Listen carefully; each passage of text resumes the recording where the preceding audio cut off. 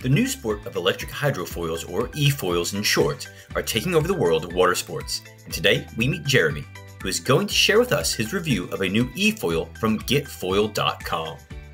Hello, my name is Jeremy and welcome to beautiful Lake Powell. I'm here with you to share my limited experience with the efoil, which you can find on getfoil.com. I was born and raised here and been doing water sports since the age of 3.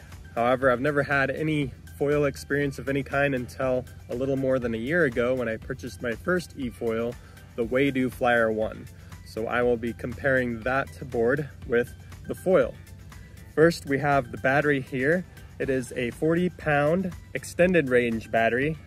I personally would rather go the distance than rather extend the time by buying more than one battery.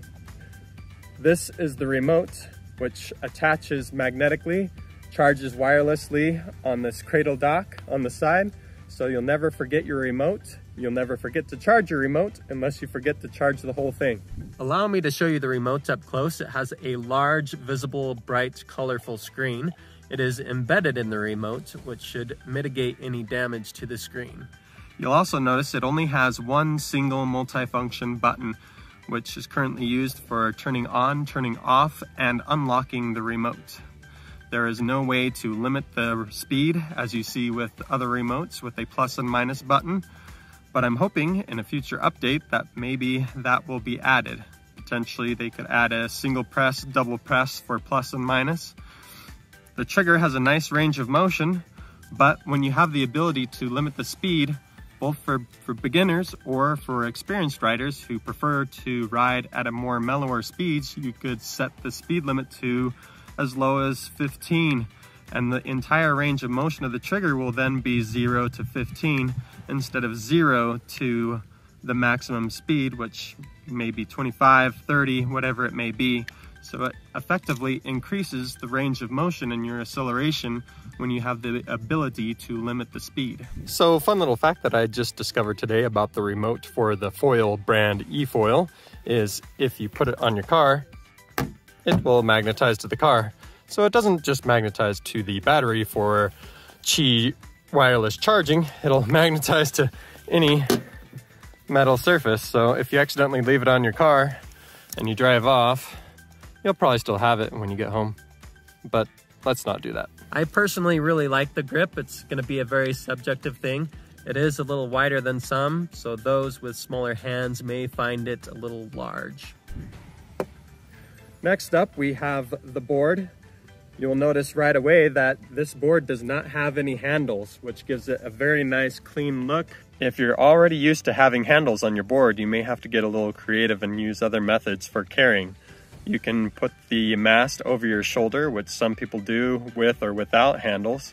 Also, as suggested by Foil, I install my battery into the board after I put the board in the water. So first I carry the board down and then I install the battery. The Foil board is a very stealthy, standout board. It has these angles. But one thing about the angles is I personally feel that here in the hips is a little bit too wide. Shave some of this off, move it to the tip to give it a little bit wider nose and still maintain the surface area and buoyancy. I love the mantis green. To get anything other than white is an additional cost, but I just love the green. The bottom of the board is very flat and slick, glides effortlessly. However, I would prefer to have a little bit of a feature, a V-hole, as is seen on the Waydoo. A V-hole makes landings more forgiving and breaks the water on the surface. The overall dimensions of the foil are very similar to Waydoo. For example, the length of the board is nearly identical, but there are details that make the overall experience different enough that it took me about 5 rides to get used to foil. In its current state and wing setup, I would say that Foil is not the most beginner-friendly board, but is better for intermediate riders and up. Foil is extremely easy to assemble, almost as easy as Waydoo. You have one single cable on the inside here. There's actually also a lot of extra space here for you to put a cell phone or other things. You have 4 bolts in the base of the mast, and then you have 2 bolts for the wing. 6 bolts and 1 connection to the battery. Exactly the same as Waydoo, but Waydoo's, instead of a cable, it's more plug to plug, which makes it just a little bit easier. Besides the absence of speed limiting functions on my first ride, the first thing that I noticed was the sound of operation. Foil is much louder than Waydoo and higher pitch. However, Foil company has already stated that they are working on changing the frequency of operation and will be updated in the pending app. Besides the app and future updates, in 2022, Foil has also teased and promised additional wings that will be available so that you can change the kick, the shoe at the bottom of your foil, because we all know that changing the wing will dramatically change the experience of the entire ride of the eFoil. I'm really excited to see what Foil has coming in the future. They have shown a lot of potential already, especially for a new brand.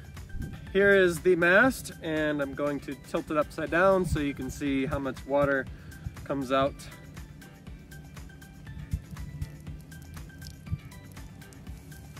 It's not a lot, but it happens every single time. I'm no engineer, but there is a hole here. I have a close-up picture of that. Hope it turns out well. It's pretty dark. And then there's a similar hole here on the bottom near the propeller. I believe this has something to do with the cooling system, as well as a hole down the center of the mast here. And when I take the mast off, water flows out of this hole when I tilt it the other way, which I'll show you. Also, on the other side of the fuselage here, we have these are more channels rather than slits. They do not go all the way through. So I'll try and show a close-up of that. But even though they don't go all the way through, I'm sure this has something to do with cooling as well. Totally just guessing here, but it's only on that side. I am crossing my fingers in hopes for a speed limiting function in future updates as well. More wing options are also promised for 2022.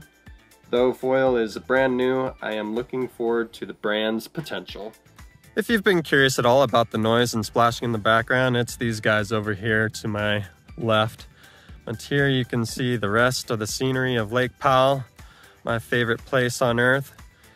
In the last few days, my entire experience riding on Foil has been on water conditions like this with hardly another soul out there.